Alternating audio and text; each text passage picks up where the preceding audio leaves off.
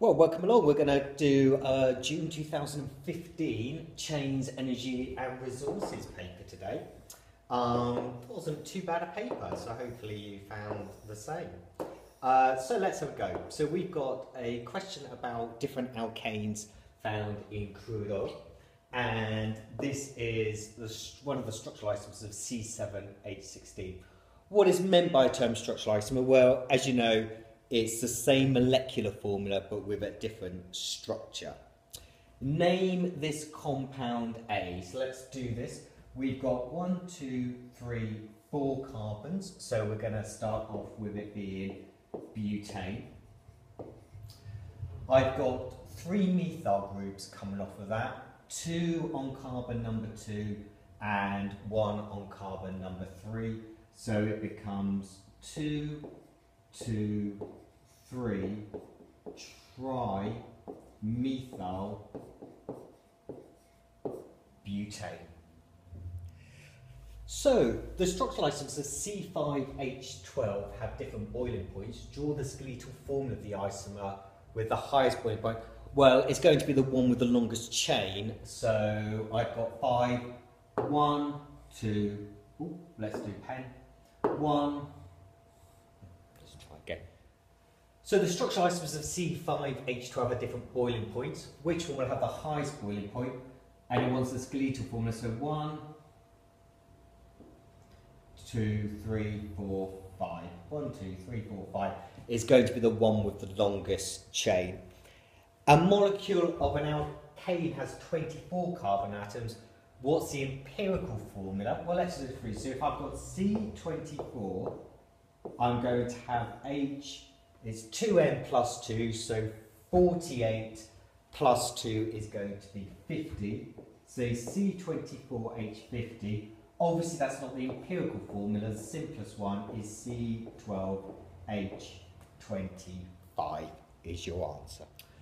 Okay, alkanes are used as fuels. Construct an equation for complete combustion of octane. So I've got C8H18, and I'm obviously going to add to it O2. And you know that we make carbon dioxide and water. Dead easy to balance these. You've got 8 carbons there, so you need 8 carbon dioxides, 18 hydrogens there, so you obviously need 9 waters there. And then if you add up, you've got 16 oxygens here, plus 9. That gives me 25. So just put 25 over 2, and that sorts out your oxygen. Combustion of 36.48 grams of octane produced 2.5 moles of carbon dioxide. Show that this was incomplete. Okay, so here we go. The moles of octane. So if we do moles of octane, is going to be equal to 36.48. That's my mass, divided by the molar mass of octane, which is 114, and that comes to 0.32. How many moles of CO2 would be produced from that?